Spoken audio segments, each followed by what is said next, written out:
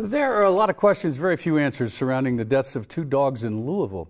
Megan Johnson says she adopted Peaches and Muffin together from Barktown Rescue when they were just 6 months old. Johnson reported the dogs missing last week. When they didn't come home, she started putting up flyers. Then over the weekend, Johnson got the dreaded call from her neighbor. Peaches and Muffin had been found dead.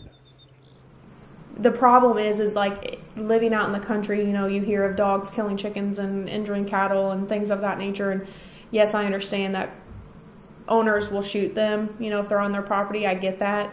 But I feel like that you would call animal control in that sense.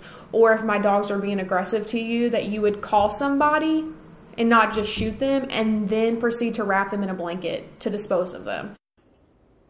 The Nelson County Sheriff's Office confirms they're investigating the dogs' deaths. Anyone with information is asked to give them a call.